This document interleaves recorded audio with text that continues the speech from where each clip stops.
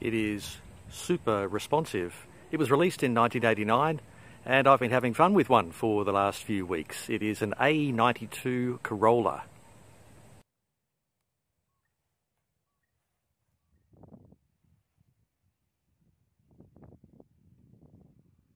This was clearly Grandma or Grandpa's car, and I bought it unregistered from a dealer, hoping to turn it into a rental car for somebody who was a bit nostalgic for the early 90s motoring. Unfortunately, that plan fell through and now it's for sale, but let's have a look at the Corolla 1.6 automatic, made in Australia in 1991.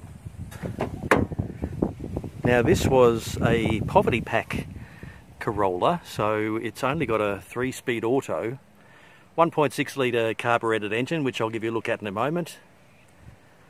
Pretty Spartan inside, and some cruel tricks played on us by Toyota with a blank button there. Does nothing. Well, it does the power locks in the upper spec version, and then another blank button there next to the rear window demister that would normally operate the rear wiper in the hatch or the seeker, but this being the sedan does not need that. Also missing from this car is air conditioning. There it is. And as I said, only 3 speeds on this particular low spec model. They did come with an overdrive on a higher spec. And the car's showing some evidence of being serviced. 2019, 149 it was due, and it's just ticked over 150 in the last couple of weeks while I've been driving it around. Now that's very low kilometres for a car this old, so clearly it's been something that's sort of only been used sparingly, given the nature of the upholstery being in good condition, although that was covered in seat covers. Seat covers, the front seats had 2 sets of covers on them. Now here's another example of the penny pinching with the poverty pack, is there's no tacho. So the tacho would normally be where the fuel and temperature is. Fuel might go where the open door warning is, and temperature might go where the Corolla signage is. I'm pretty sure from the Seeker we used to own, that's where those things were. The one thing to note about A92 Corollas from this period is the interior plastics are not very durable. Or they're durable, but they don't seem to enjoy the climate much, and many of them will go sort of flowery, light coloured like that has. Get some marks on it. Still sort of solid enough to work, and thankfully the dash seems to be made of something different, so it does handle a lot better. But footwells and doors, even the door trims along there are looking very, very weathered. And you'll see here that's faded, although that's come from a wreck.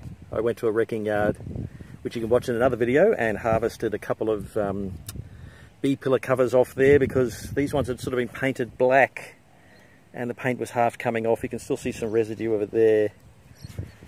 It didn't look particularly good. This one I got off a later model Corolla, so it scrubs up pretty well, that bit of plastic.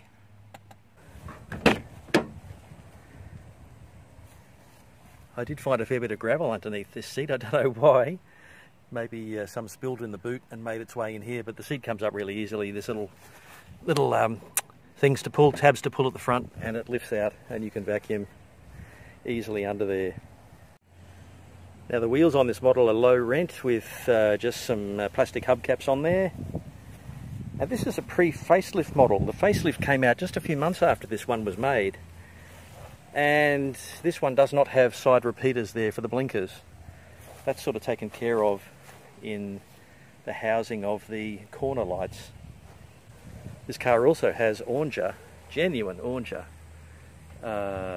headlight protectors that have a little bit of damage to them from something or other. Anyway, let's have a look under the bonnet.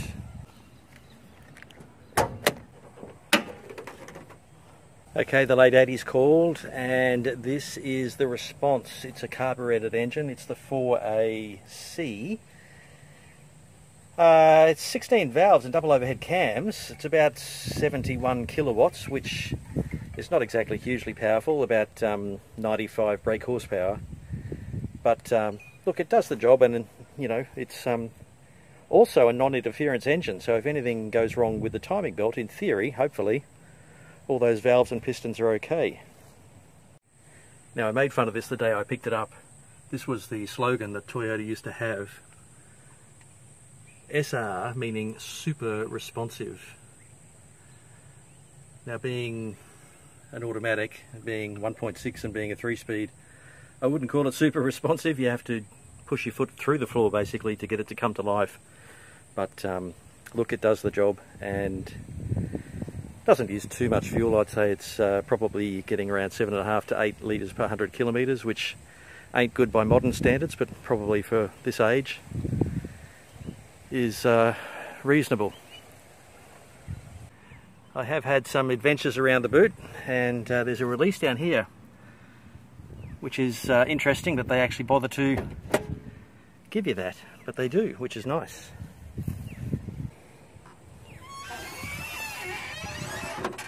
Now, I've been hanging out around the back of this car for a while because this tail light was a bit damaged when I brought it home.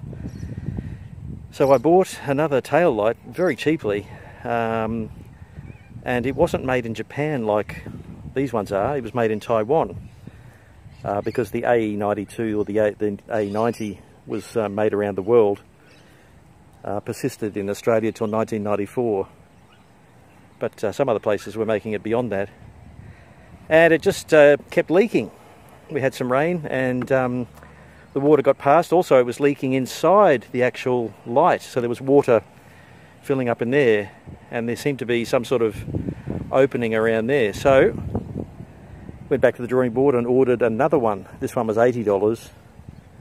And then I put some T-Rex silicon-based adhesive around it, because that's what it came out looking like. It was covered in not foam but adhesive. So I put plenty of that around there, and it seems I've beaten the leaks. There's been no water leaking into the spare wheel. This is another thing I claimed from the wreckers, was this bit of side moulding. Took it off another car and glued it on with the aforementioned T-Rex. We should go for a little run in this, just around the block. And I can show you just how it behaves, which is very orderly, being a Toyota.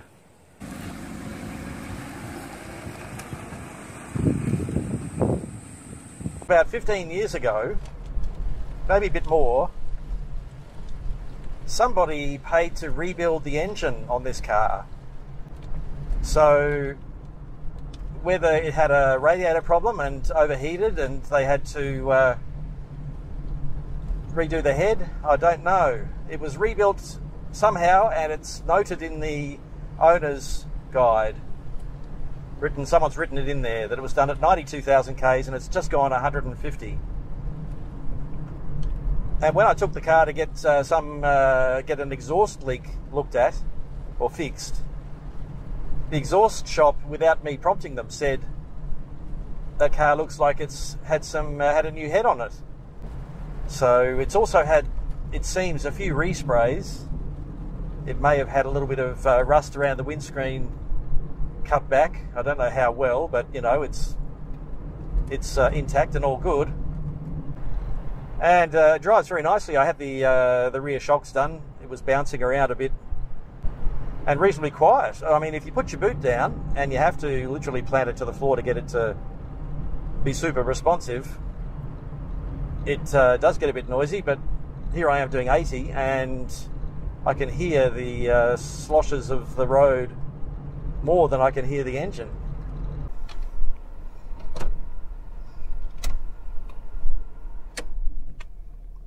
Corolla out.